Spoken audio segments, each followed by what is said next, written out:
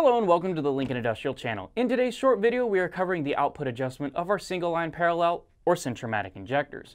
In front of me, we have a selection of our most commonly used injectors. All our injectors follow a similar principle of limiting the movement of a piston to meter the lubricant dispense amount. First up are the smaller injectors like this SL-32. Each injector has a locking nut and indicator cap on the front. To set your dispense volume, simply loosen the lock nut and thread the cap in clockwise to decrease volume, or thread the cap counterclockwise to increase output volume.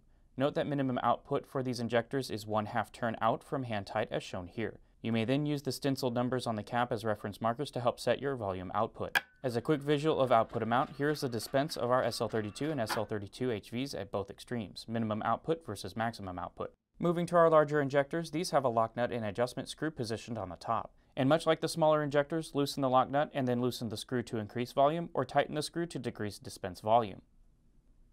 Here we see the different outputs at the minimum and maximum positions. Note the movement of the indicator pins between the SL1 and SL-V and SL-VXL injectors. During the lubrication system pressure phase, the indicator pins move down on the SL1 while the pins of the SL-Vs move up. Something to keep an eye on if you mix injector types in a system or on a manifold. Additionally, as an optional accessory available for the SL-V series of injectors, we offer preset adjustment sleeves to help eliminate the guesswork that goes into manually adjusting the output screw.